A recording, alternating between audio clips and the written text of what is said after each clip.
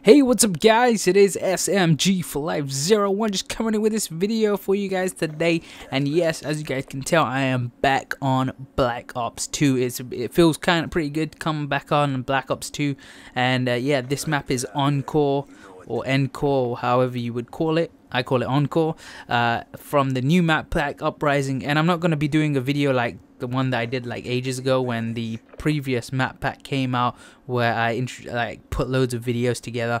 That took a long time and it was just like a huge screw up on my half on the editing end. So I'm bringing you two matches. So the first match is from the game, obviously the map Encore. The second one is from Studio, which is basically a revamp or remake or brought into the future version of Firing Range. As you guys probably know, Firing Range was probably the most favorited map in Black Ops 1, and I have to admit, from my own opinion, Firing Range was awesome. I found it like a map that was good because it was like in between like a Nuketown map and maybe a array map, so a huge map and a small map put together, making this map epic and awesome. And I don't think I didn't win either of these matches, by the way, so I just wanted to let you guys know that. And obviously right now I haven't done a Call of Duty video in actually like a couple of months now, and that's why I wanted to post this one. And pretty much I didn't have Xbox Live for about 2-3 months because I wasn't playing Call of Duty, because if I was playing Call of Duty I'd be playing it online.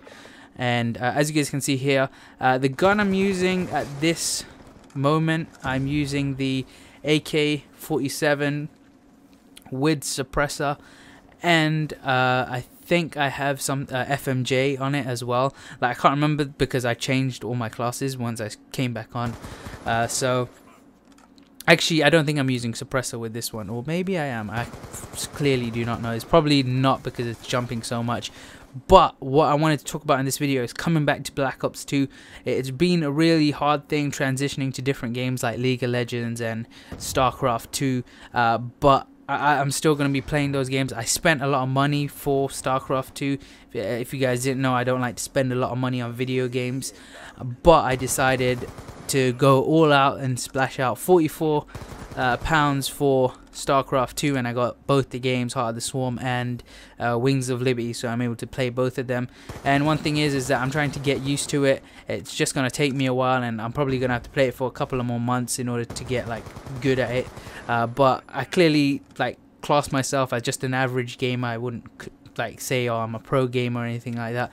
The only best in the world thing that I used to say when I used to say it back in like 2012 when I came up with that, that was due to WWE, and that was like my slogan. So best in the world, like CM Punk always used to say it, so I used to say it, kind of thing. So it was a cool slogan that I had. So another thing I want to talk about in this video is not just coming back to Black Ops 2, it's raging. Raging is really a hard thing to overcome, especially with me. I rage like shit. And the thing is, I'm playing StarCraft 2, and that's like a cool, like everyone's cool, like with you game or kind of game. Like I'm playing with people from Korea, playing from people from Sydney, in Australia, people from the UK, people from everywhere around the world, StarCraft 2, and they're all cool. They all say good luck, have fun. In Call of Duty you don't really get that, and like when I die in Call of Duty I get super pissed off, and when I die or lose in StarCraft 2 I seriously don't really care much. I lose the match, I don't decrease my rank, or I increase my rank if I win. And sometimes when I win I do celebrate, I go yes I won. And the thing is, you're playing against people who are way more skilled than you on StarCraft. And my friend Darren Antonio, who is also on YouTube, if you go check his YouTube channel out, he was like, oh, I want to try the game out because it looks good.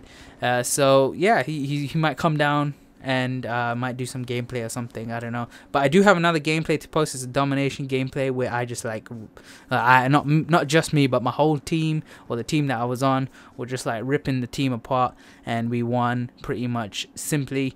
And yeah, these are actually live gameplays. I didn't really like go into like a recording session and start recording from or like a replay session and start recording like what I've been doing in StarCraft. I kind of wanted to take a different step to it and try to make it as best as possible. One thing I am having a problem with is the Ava media is not recording with the actual 60 FPS. It's going to like 59.98 or 59.94, whatever. It's just dropping frames like shit. I don't know why, but any of you guys know, let me know in the description. And something new that's just happened, that just pretty much happened yesterday, like last night, about, or well, this morning should I say, like 12 AM in the morning. I decided I wanted to apply for another partnership. So like obviously I'm with the YouTube partnership right now, and I'm not really interested in, like right now with YouTube, I'm not really interested in growing my channel through YouTube. I wanted to go through something else. Like YouTube partnership, they don't really have much to offer. It's just you're gonna start generating revenue and stuff like that. What I wanted to do was to be able to live stream to YouTube instead of using twitch.tv, even though Twitch is pretty much better. Live streaming to YouTube, being part of a community, which obviously YouTube is, but I want to be part of the YouTube community and another community. And I applied for the partnership yesterday while I was talking to my friend, and I decided, I've been applying for a while. I applied for TGN, I applied for Machinima, I applied for full screen, and finally I just applied yesterday, and straight away I got a email saying that we have accepted your application to join us.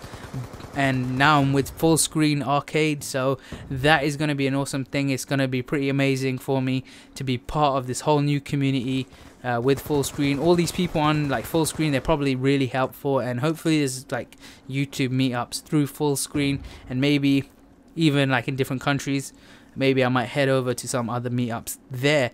So full screen is going to be basically just like doing my revenue stuff, like just the same as YouTube. And pretty much what I'm going to be doing is putting out the same content, talking about WWE, doing my video gameplays, and like doing some other kind of videos too, like not just gameplays. I'll be doing some other ones. I got an idea which I'm probably going to script tonight and then maybe film it tomorrow. I'm not too sure because I need to get my lights out, start filming them videos. As you can see here, I'm like shooting this guy for like a year and he doesn't die. Seriously, I hate that about Call of Duty.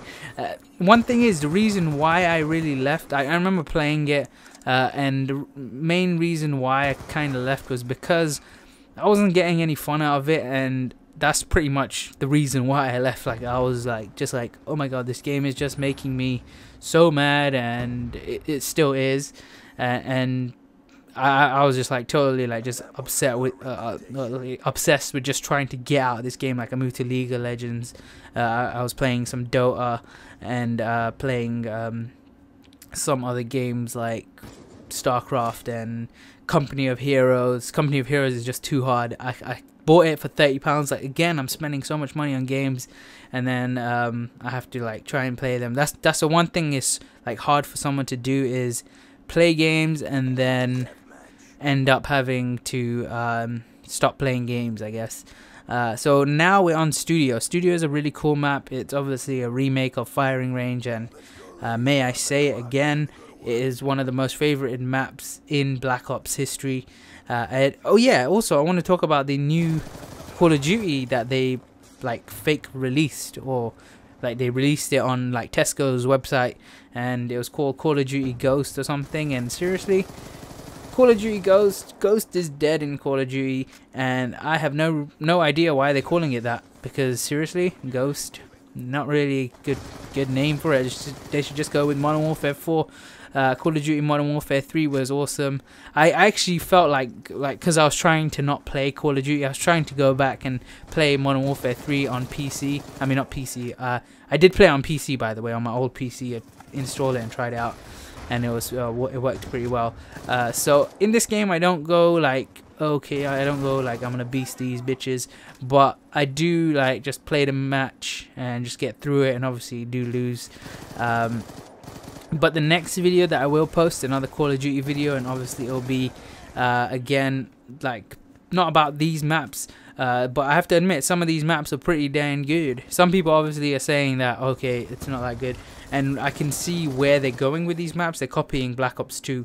Well, Black Ops, not Black Ops 2. They're copying it with, like, the first match that you watched. They're copying it with that, comparing it to Stadium in Black Ops. Obviously, this is Firing Range from Black Ops. Just more futuristic. Basically, it's like Nuketown, but like it's basically Nuketown 2025 that year, and they have this whole new look to it. And the thing is that it's supposed to look futuristic, but they added so much of this other stuff to it, which is the old school look. So it makes it look futuristic, but not also futuristic, but it makes it look like old school. So that's one thing that's actually pretty good. As you can see there, if you go in, you got a green room right there, so you got a green screen, so you can like just pose around there and just like film yourself, and then chroma key the background out and stuff like that. That would be pretty cool to be able to do. So one thing that is really when I came back to playing like Black Ops 2, it was just like, okay, I'm gonna play one match and I'm gonna beast, and that pretty much actually happened. I think, I'm not too sure. I didn't go negative, I can tell you that. I was probably like close to a 2.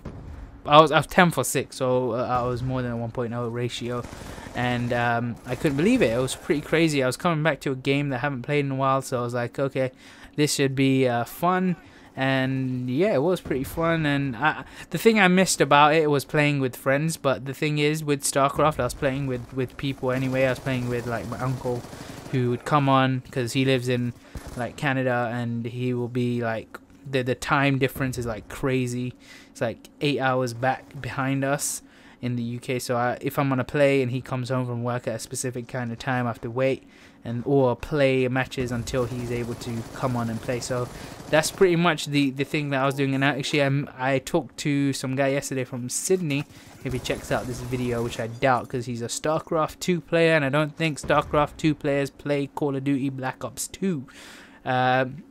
He was just like, we just had a match against each other, custom match on StarCraft, and we were just like playing, and he was just he told me he would help me out, he'll train me a bit. So that's one cool thing. Like the people on StarCraft are really helpful, and they want you to have a good match. As you can see here, I got this stupid gun with a target finder, thinking I was gonna kill someone, and ended up not killing that bitch.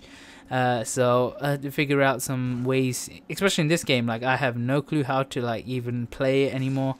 I've totally gone off strategy wise with Call of Duty. As you can see here, it does have a bit of ghosting, and that is due to the frame rates, the difference in the frame rates, which is bloody annoying, and I hate it.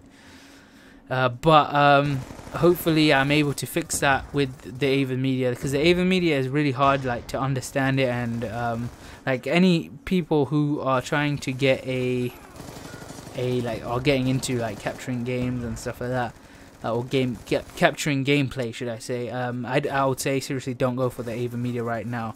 I think the Black Magic's probably been the best to me. I don't have it anymore, my friend's using it, but I think that was the best until it just like failed and the audio started going out of sync and it just stopped recording. Frames would drop. I don't know what caused it. It could have been my my hard drives or whatever, but now I'm running an SSD and then recording footage from like this to the SSD, and I don't know why the hell it's like fluctuating with the FPS and stuff. So I need to figure out something with that, because that really does piss me off, because I remember it just like messing up my videos back when I would record with the Roxio and the Blackmagic Intensity Pro. Well, I think the next capture card I'll probably get is probably the next AVA Media one, the external capturing device, and hopefully soon, maybe I might be able to get a laptop, and if I manage to get my hands on a good enough laptop, I'll be able to record using that, so I won't just like be sitting around using my PC, because my PC is a beast, but I think it needs a bit of an upgrade, and it does cost quite a bit to upgrade. Actually, I recorded a match straight after this one, because I joined my friend who sent me a invite. So yeah, I actually left my notifications on.